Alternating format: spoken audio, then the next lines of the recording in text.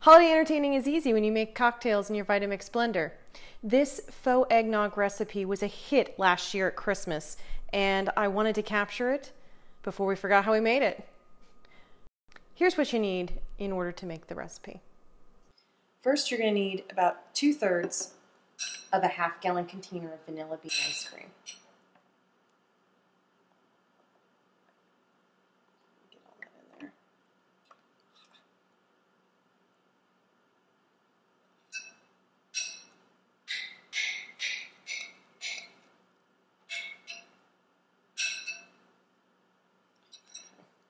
You don't want to have this ice cream melt. You want to keep it as cold as possible because your Vitamix blender really heats things up as it spins. To this, you're going to add 1 teaspoon of nutmeg and 1 teaspoon of cinnamon. You'll then add 2 ounces of your favorite bourbon and 2 ounces of a darker rum. So we just want to mix this up so that it is like a milkshake consistency.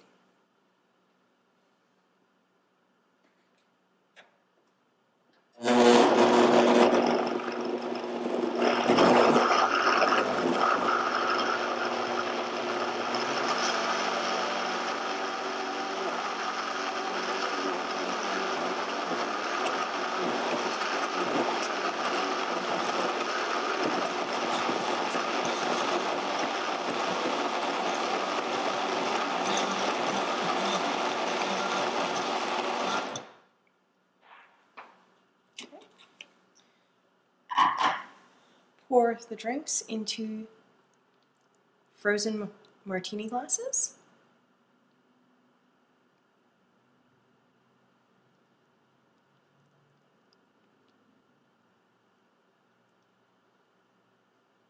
Okay. Then top with some freshly ground nutmeg.